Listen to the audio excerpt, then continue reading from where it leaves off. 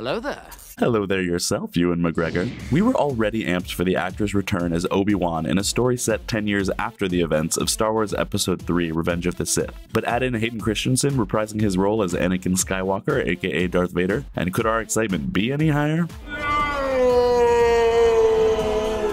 Seriously, not even sand could ruin this one. I don't like sand. But Obi-Wan Kenobi isn't the only new or returning show we're excited about in 2022. I feel a list coming on.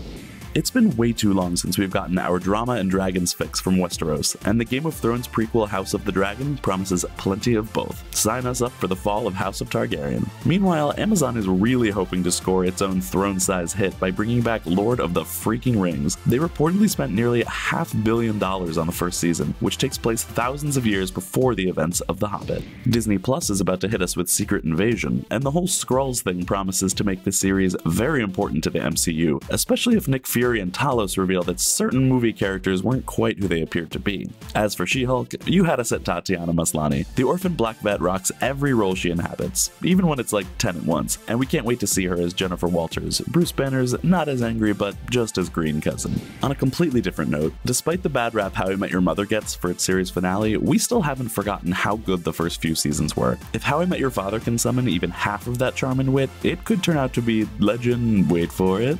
And I hope you're not lactose intolerant because the second half of that word is dairy. Meanwhile, Bel-Air takes a completely different tack, reimagining Will Smith's iconic 90s property as an hour-long drama, and we're genuinely eager to see how it turns out. Finally, the CW brings us The Equalizer's delightful Casey Wallfall as Naomi, a teenager who comes to realize her hidden destiny and superhuman abilities. And that's just the tip of the 2022 iceberg, so head to TVLine.com for a full list of new and returning shows we're excited about in the new year, and let us know which ones you're looking forward to in the comments. For TVLine.com, I'm Andy Swift.